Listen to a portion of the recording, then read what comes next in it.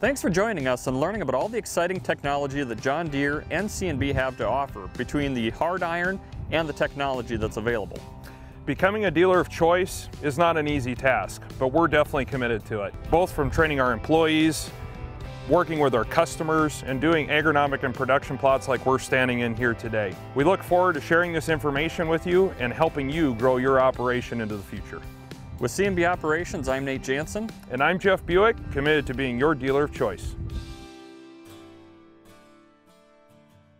Hi, I'm Wayne Will. I'm a support specialist out of the C&B Support Center in Pipestone, Minnesota. Today we're going to go over the SeedStar 4 HP software and some of its functionality. Alright, so here we are in the 8R410RX tractor, and we're going to go over some of the SeedStar 4 functionality and setup. So when you start out, every new DB60 or any planter with SeedStar 4 is going to have a preset set of run pages that comes up with the controller when you plug it into the tractor. So this is our planter overview page here. We're gonna be in this page here for the remainder of this session here. So everything you're gonna need to set this planter up is gonna be within this page here. So you've got things to monitor here. Everything here is a button that you can push to get more information behind it. So every module has its own piece of information. This one I just clicked on is our population here. That'll bring you to each row individually. You can zoom in. The major difference between SeedStar 3 and 4 is that you do have the zoom functionality on each row unit to get that information for population. It'll give you the highs and the lows of each row. It'll give you the average as well with this bar graph, but you can zoom in to each individual row as well. And going back in here, you got to pop up your modules here. So we've got gauge wheels, row cleaners, singulation, seed spacing, and closing wheels here. So going into our gauge wheels, this is going to give you each row by row breakdown as well. And we've got the zoom functionality with this is same as the population to give you the downforce margin, to give you ground contact and ride quality here. That's where you find this information. It'll give you the high row, which row is the highest, which row is the lowest, and then you can do a specific row here. You can search that as well. Going back to our main modules, we've got row cleaners here. There's 3 presets on these, so we can lift them up out of the ground, making sure that those are up. If you don't want to use row cleaners, you can put them down. You have 3 separate different set pressures on our pneumatic easy adjust row cleaners here, and we do have the ability to break those up into wings and center pressures, or you can have them put together as just one set pressure. Going back to our main modules here, go to our singulation. That'll give us a bar graph of how well our meters are singulating every row. Again, we have that zoom functionality here to get that row by row breakdown there. Going back to our main modules, we've got seed spacing. The same as before, we've got the zoom functionality. And closing wheels again. So again, closing wheels, we've got 2 groups. We've got wings and we've got center sections. Set different pressures on those so that you get the optimal amount of closing force there. And going back to our main modules here, we've got this tools button. This is where you go to set up everything when you first go to the field here. So we'll go ahead to this tools button. We've got our seed and alarm setup. We'll go into seed and alarm setup. This is where you set up your seed discs, or seed bowls for this matter. We've got on the Exact Emerge planter here. So right now we've got our soybean bowls in. We go to set up our product alarms. This is where you set up your product high or product low population warnings, or your singulation low or seed spacing warnings. Going into our gauge wheels here, this is where you can set your target margins. It'll set an alarm for your high margin or your low margin if you've got too high or too low. If you've got too low or too high of ground contact, it'll warn you as well. It'll also warn you if you've got less than 70% the way it's set up for ride quality right now. Now moving into the planter setup itself here. That's just a shortcut key to the equipment setup that you would find in the setup icon in the bottom left of the main home screen as well. Tractor is going to be defaulted in there because this is an integrated armrest display. We've got the DB60 machine profile as well here. You can go in there, it's just a shortcut to verify your offsets and connection type. dimensions, rows, everything you need for that documentation to be set up correctly there. Also, this is where you would set up your implement receiver offsets for your AutoTrack implement guidance, your AutoTrack AutoPath as well.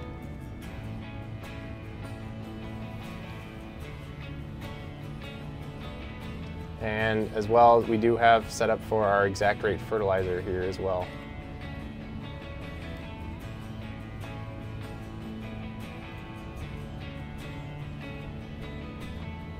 Moving on to the frame control application here.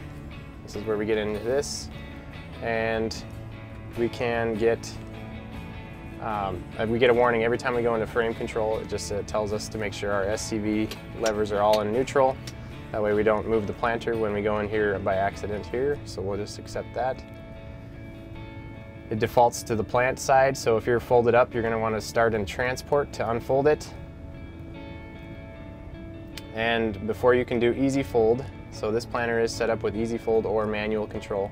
The easy fold, you have to assign your SCVs to each SCV location. So SCV1, we're going to go ahead and we're going to make sure our SCVs are set to, we want to do automated SCV control for frame and vacuum here. So we'll go ahead and hit next. And we're going to go to edit settings here. We've got SCV1 for frame height, SCV2 for marker drawbar.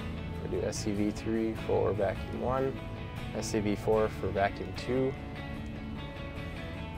And it is important to make sure you do have these SCVs assigned before you do easy fold, otherwise you will not have the easy fold functionality. That is also the same for the AutoTrack turn automation. You do have to have the SCVs assigned before you will be able to do that function as well. Okay, moving on here, we'll go ahead and hit save to make sure that saves. We're going to have to do a system restart. We'll go ahead and not do that right now since it's already set up. We'll just go ahead and cancel out of this. And once your EasyFold SCVs are assigned, you can go ahead and just hit start EasyFold, and then you would hold the SCV1 down or up depending on if you're unfolding or folding that planter up. EasyFold height settings here. This is where we go to set our height settings. So with our hitch, you want to tell it when you're folding it up, you want that transport height to be 100% all the way up. And when you're folding, you want it to stop at 16% when it starts to unfold the wings there. And then at plant, you want the hitch to be at 0%. So you can adjust these settings if they're not exactly where you need them to be in the EasyFold process. Next out of that. Once we've got our planter unfolded and ready to go in the field, we'll go ahead and go back to the plant side, and we'll accept this SCV warning again. This is where you have the ability to turn on or off your markers, and we can do the auto marker selection as well if you have the auto marker feature. And this is where you go in to turn on your frame weight distribution as well. We do not have the ability to adjust frame weight distribution from the cab. That is a gauge underneath the CCS tanks that you use, and there's a valve to adjust the pressure for the wing downforce. That is preset from the factory, so we don't normally adjust that in the field. Moving on in our planter tools, we've got our planter runoff procedures. So pre-season, you're going to go out and test all your meters out with your electric drive planter. This is where we can go in here. We can go either do it with the meter, by row, or the whole planter itself. This is where you'd go in to do your mobile row unit runoff here as well. You can do that through this page here. You can do it from the cab. You can set it up and run it from the cab by row. You can tell it the target population, you can tell it the speed that you would do for the simulation, and then you can go ahead and hit start and it would run through that process there. Keep in mind, to do that process, you do have to have the PTO engaged and the EPG turned on as well. Moving on into the planter diagnostics and calibrations. That just brings us into this portion here. So if you're having any issues with your planter system, you can go in and do a little bit of diagnosing on the fly here.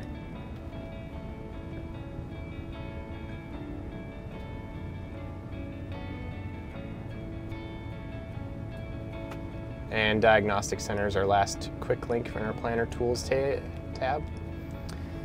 So this just brings you to the regular Diagnostic Center, and with that quick link there.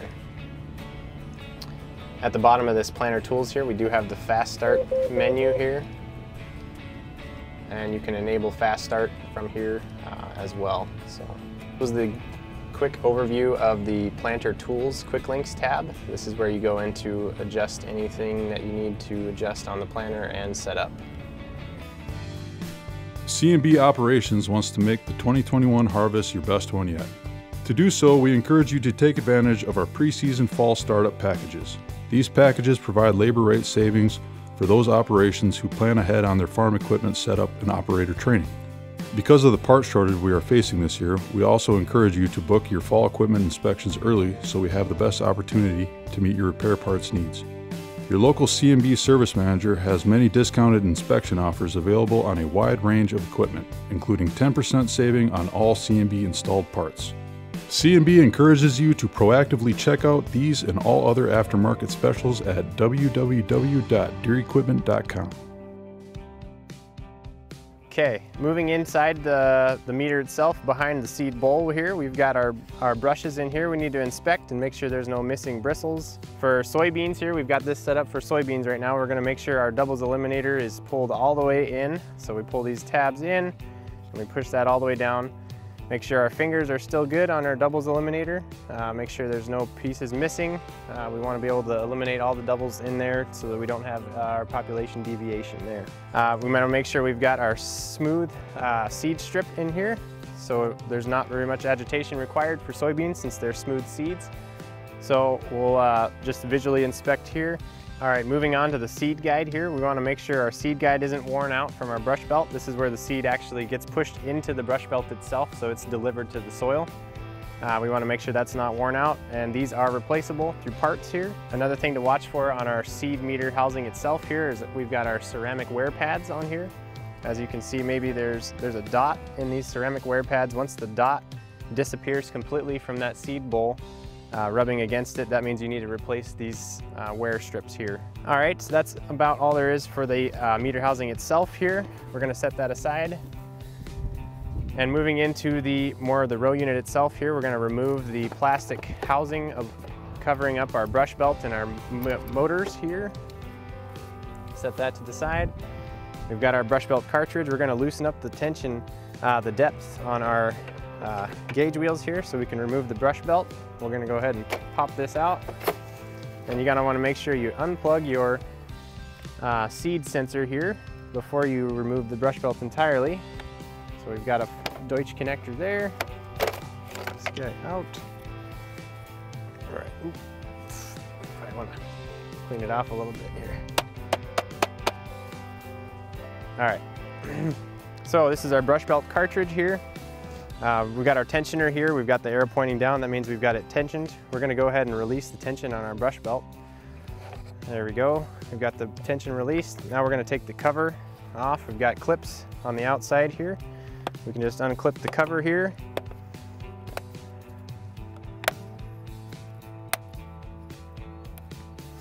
And then the cover comes off of the brush belt cartridge, and you can set that off to the side here. And we'll make sure that our brush belt, one more cover at the bottom here. We'll go ahead and set that to the side as well. And we can release the tension on our brush belt. We can take it out, or we can replace it if we need to. We can visually inspect it, make sure the bristles are okay. Make sure the backing of your belt is not coming apart. Also make sure your bearings are free. They spin freely here and they don't make any noise when you spin them. You can take your gear drive here for your brush belt drive and just spin it and make sure it spins freely and doesn't make any noise. And then moving into the seed sensor itself here on the side that we unplugged earlier, we can go ahead and remove this piece here and just inspect the lens. Make sure it's not cracked or broken or scratched. The lens cover itself is replaceable, not the lens itself, but just so you don't have to replace the whole seed sensor when you are doing your inspections here. So once you've verified that your seed sensor is okay, we'll go ahead and slide this back into the cover here. And make sure your springs, your tensioner here is free of debris when you go to tighten it back up. So we'll go ahead and tension our belts back up with our tensioner on the back side here. Another thing to check for here, we've got our brush belt conditioner on the back here. We've got a wire. We want to make sure that this is not worn out. If this starts to wear out too much, it can get sharpened from the brush belt passing by it too many times, and it can actually shave your brush belt down faster than it should. So just keep an eye on that when you're doing your post or pre-season checklist as well. So another thing to note, when you're done planting in the spring, make sure you release the tension on your brush belts so that they're not tensioned throughout the entire year. That'll give you a little bit longer wear life on your brush belts. It is highly recommended to remove them completely for the season and place them on a PVC pipe, similar in size to this top drive shaft here. But at the very least, just loosen up the tension on your brush belts. So, and that right there is the meter brush belt here. Moving on from the brush belts, we've got our meter drive electric motor here, and we've got our brush belt drive motor here. The beauty of the ExactEmerge or the electric drive planters itself is that everything is swappable. So Swapnostics is your best friend here. We'll go ahead and you can replace the row unit controllers with different ones along the planter if you're having issues with software or anything along the row unit controller itself. You can swap these out. You can also swap the motors out if you're having any issues with drive populations or anything. You can see if the issue will follow while you're doing that. But Swapnostics is a really key benefit of the electric drive planting systems. All right, so we covered the row unit anatomy of the ExactEmerge row unit, and we went over some of the software in the cab for the SeedStar 4 HP. And my name is Wayne Will with the C&B Support Center. Thank you for watching. C&B Operations wants you to go to the field with confidence on your next pass. For many years, John Deere has allowed for documentation of many different passes. Over those years, it has been very easy to collect an abundance of data and abundance of information. We will work to clean up information pertaining to guidance lines, client farm field information, boundaries, AutoPath, and more. By doing this, it creates an accurate reporting and setup information for your John Deere, GreenStar, and competitive displays. Ask about our customer loyalty program when you sign up for this service. For more information, visit us in the store or online at deerequipment.com.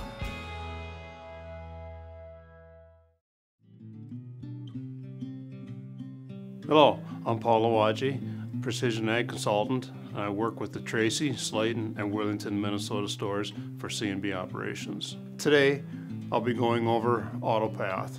AutoPath is the ability of a Gen 4 display to generate a line based on a previous pass.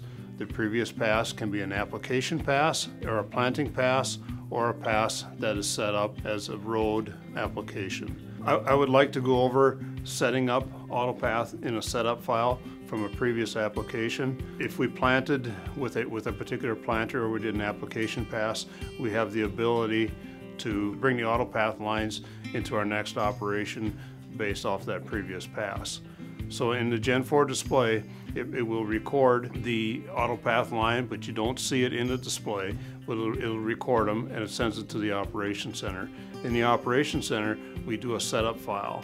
And in that setup file, the recorded AutoPath lines are stored, and we will send them to the next application. So in the Operation Center, we go to our organization. The first thing we have to do is to make sure that AutoPath is turned on. So if we go to C&B Operations, is what we're using today, we go into the gear on the right-hand side next to the name. So if we select that gear, we go into our settings on the left-hand side, and then if we scroll down to the bottom, you'll see AutoPath. AutoPath is turned on this application. Let's hit Edit, and you'll have the ability to turn AutoPath on or off. So in order to use AutoPath, we have to make sure that our Operation Center AutoPath is turned on. Okay, so we make sure it's on, and we'll hit Save. Okay, and we'll X out of this. And from here, let's go to our setup. and go to Setup File Creator. Once we're in Setup File Creator, we need to select our display type, and we're going to be using the 4600 Command Center, so we'll pick a 4600 display, and we have to name the file, so we're going to name it TestPlot 2021, and then we'll hit Start. And you can see we show our fields here, and we'll select the field east of building because that's where the field that we have on AutoPath line. So if you scroll down, you will see the application that we had. Okay? So we applied urea back in January, but up on the top you can see there's our guidance line tracks we can select. We also have AutoPath, so we have to select in that AutoPath box. We have to select the previous application that we want to use. So in this case, we want to use the most recent application. Okay, now we'll go to Next and go into our equipment, finish our setup file. Okay, we're going to select all of our machines, all of our tractors and combines, and we'll click on Implement. We'll select all our implements. We'll go to Products, go to Next. We'll select all of our products, and we have no tank mixes in our file, so we won't select any, but we'll hit Next again. We have no operators, we'll hit Next again, and then we'll get into Summary. And in Summary, as you can see, we have an AutoPath line. So that AutoPath line has been generated for the entire field. And we'll go ahead and hit Create File, and that file will then be either a USB stick or we'll send it wirelessly with our MTGs in the machines. The requirements to use AutoPath on a machine is the machine requires an implement receiver based on the bar of the machine so it can locate where the row is applied. It also requires a Gen 4 display to generate or make the AutoPath lines, and it's a 4640 or a version 2 4600 Command Center display is required to use the lines. The benefit of AutoPath is the ability to have a guidance line based off of an application or a planting row. That planting row then is mapped, not where the tractor guidance line is. So it maps the line where the planter row went, not where the tractor was going for a guidance line. And your next pass, whether it be for a cultivating pass or a spraying pass, then the next machine follows the row, so you got a more accurate guidance line based off the actual location of the row. Thank you for watching today. I'm Paul Lawaji with C&B Operations, your John Deere dealer of choice.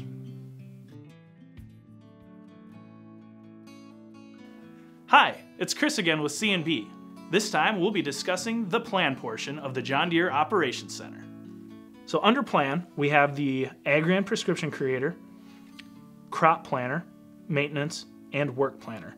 The main thing I'm going to be going over today is the Agrian Prescription Creator in the Operations Center. So I select Agrian Prescription Creator, and now I'm able to select whether I want an application or seeding variable rate prescription, or we wanted to do a tillage one. I'm going to be doing a variable rate seeding prescription for the support center. I'm going to be doing it for the ISU client, South Farm,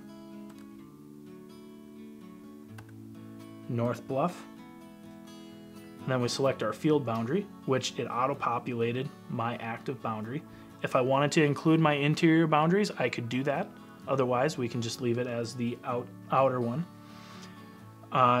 We can choose then our prescription source. If you've already got a prescription that you have loaded into the Operations Center and you assigned it in the Operations Center map page, we can go in here and do from an existing prescription. If I select that existing prescription, I can then select which prescription we're wanting to use. Let's say I used 5356 and I liked it, but I wanted to change a little something about it. I can select that and then hit Next. Now it's going to be bringing in that prescription that we had used in the past. We can see what our population ranges are And if we wanted to just combine a couple different zones, we can do this manually edit zones, or up here, we can select this area, and let's say I wanted to merge this number 1 with number 2. Those two zones were so close together that maybe we didn't want to have two different populations for those. I can select this merge selected fields, and it will automatically merge those two once I hit OK to have that same one. We can also see our total amount here. If we wanted to change a variety or add a variety, we can do that through here. If we wanted to distribute evenly across that, we can say that we wanted to start at 26,000 and end at 36,000. We can distribute that evenly. Everything's going to be replaced that's currently in there, and now we have changed all of those zones populations that we're going to be putting in there. So now that we've done that, we can hit save. We can save and close, and it will redirect us back to our files page, which I will be covering in a little bit. But we can see that now we've got that prescription here, and we can hit that and we can send that to our equipment. So that is pretty well it for the Agrium Prescription Creator. Thanks again for watching. My name is Chris Seifert with C&B Operations, committed to being your John Deere dealer of choice.